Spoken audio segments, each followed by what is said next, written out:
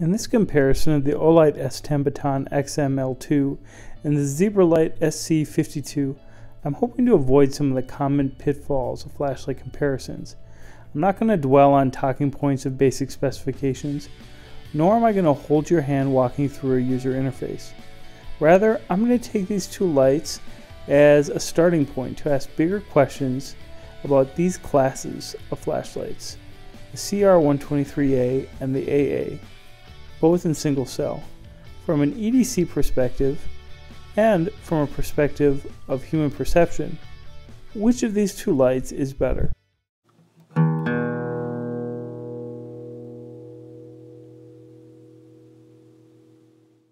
The flashlight industry has a remarkably long relationship with the CR123 battery. You can go back as far as the brand Tecna and their monolith model, but it was really in 1988 when Surefire released the 6C model flashlight, which was the first compact lithium-powered flashlight powered by a 123A battery. It produced about 60 lumens of brightness, but form factor was a major reason why the 6C was so successful and why it was so significant. It produced a much greater output than the typical D-cell flashlight popular at the time in a much smaller size. The 6C is also considered by some as the first tactical flashlight. At any rate, its innovative use of high-powered batteries and excellent carryability remained a benchmark for the EDC flashlight. Now, I'll admit lithium cells are always going to have an important place in flashlights.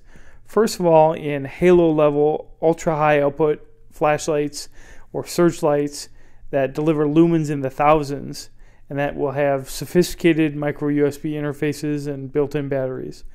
They're also going to be in nice mid-sized lights coupled with cells that are kind of a good all-arounder like an 18650.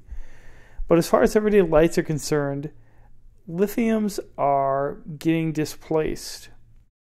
This is of course thanks to huge leaps in emitter technology. Emitters are giving you more bang for your buck than we've ever seen before. Of course, we're talking about brightness, the amount of lumens that you're getting put out there. Now, both of the flashlights in this comparison are running Cree emitters. They both have XML emitters. The S10 has the L2 emitter, which is basically a newer version, has a little bit higher output. These are very large and very intense emitters that throw a ton of light. Maximum output is really their thing. They're a lumen monster. They're not the most energy efficient, but that's what's very interesting is that they are surprisingly good. I admit I'm creeping into specifications a little bit here, so let's go through some of the key features of these lights. The SC52 has basically three main levels. It's a high of 280 lumens for 0.9 hours, a medium of 50 lumens for 7.5 hours, and a low of 1.7 lumens for 4 days. Now, there are a number of sub-levels that I'm not going to get into, mostly because I'm only ever going to use the high level and the low level. Now, one thing that's remarkable about the SC52 is that it accepts both 14500 batteries as well as traditional AA batteries. If you put in a 14500 battery, you're going to get a 500 lumen output for the first minute, and that's going to step down to the 280 lumens. That is really powerful for a light this size. I'm interested in commenting in a little bit more detail about materials and construction of this light, but I'm going to hold off until we get the beam shots lined up. For now, we just need to keep in mind that high lumen output of 280 or 500 if you're using the 14500s. All right, tackling the specs of the Olight, we're looking at four main levels of output. The high output level is 400 lumens, and that's for an hour and a quarter. The medium output level is 85 lumens for 7.5 hours. And the low level is 5 lumens for 108 hours. Now the fourth level is a moonlight level, which is half a lumen for 360 hours. By way of comparison, the 400 lumen and 1.25 hour runtime is better on both counts on paper than the high on the SC52, which is 280 lumens for 0.9 hours. Okay, here's a hotspot shot about 6 feet away from the wall. On the left is the Olight, and on the right is the Zebralight. The Zebralight's just running an AA, and the Olight, of course, is running a CR123A. Really not 100 lumens of difference as far as my eyes can tell.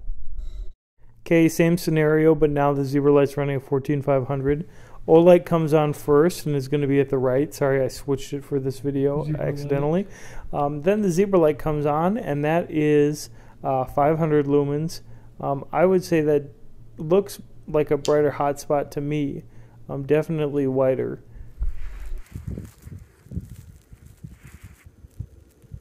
Okay, here's the Zebralight, 50 yards.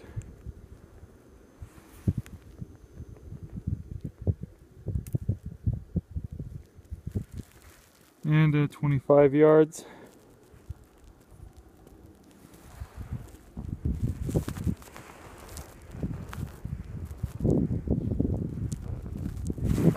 And here is the Olight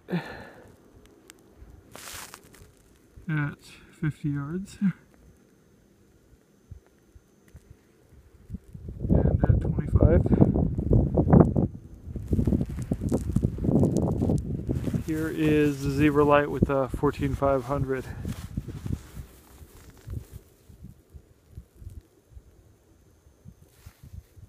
Definitely brighter.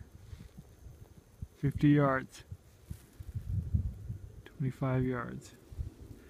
Really the only one that's able to light up the tree very effectively either.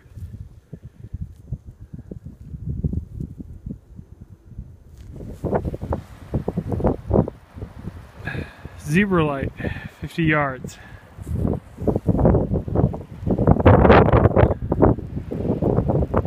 Olight, 50 yards.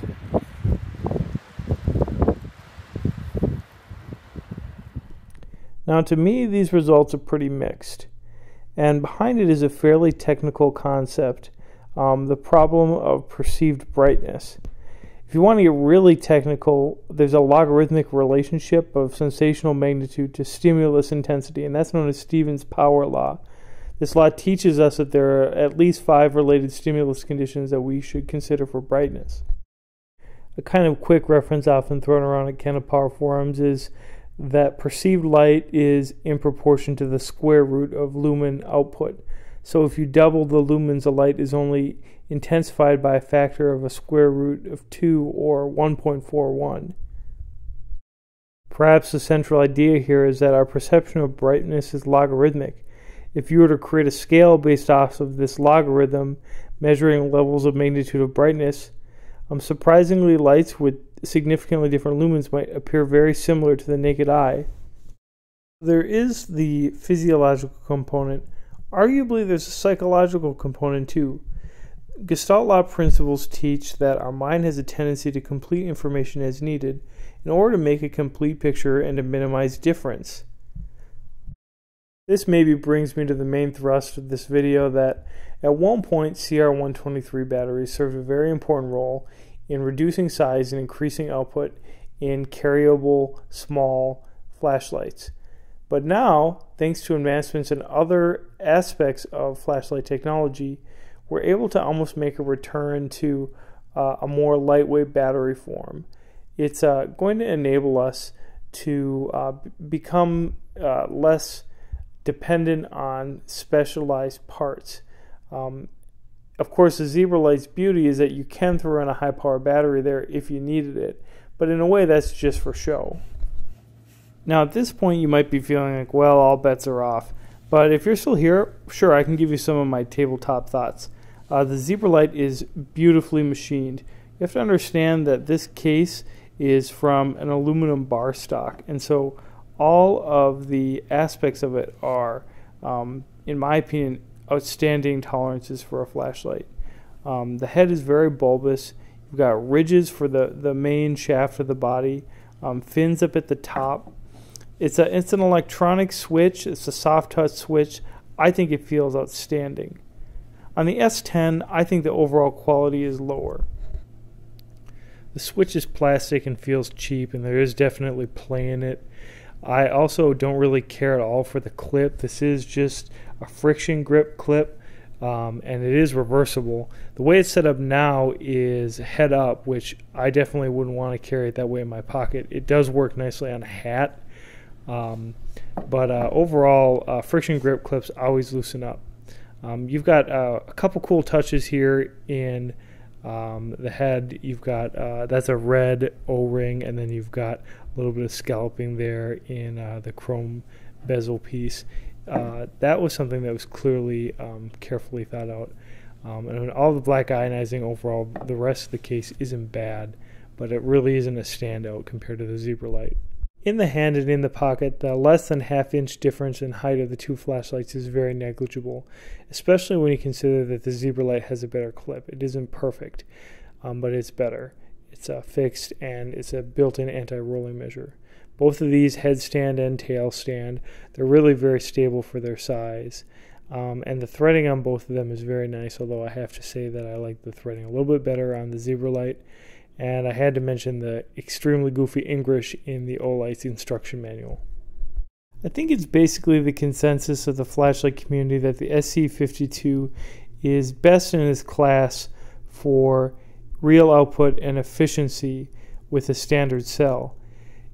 Comparing this light to the Olight, it's really hard to see why you would want to choose this dedicated flashlight battery when you can get nearly the same performance, or at least very competitive performance, from a much cheaper and much more accessible cell. I also have to say that as far as fit and finish and overall feeling of quality, the Zebralight feels outstanding for a production flashlight.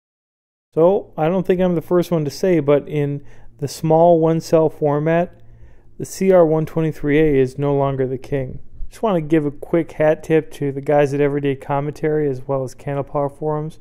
Amazing sources of information. Thanks so much for watching this, and please consider subscribing and sharing this video.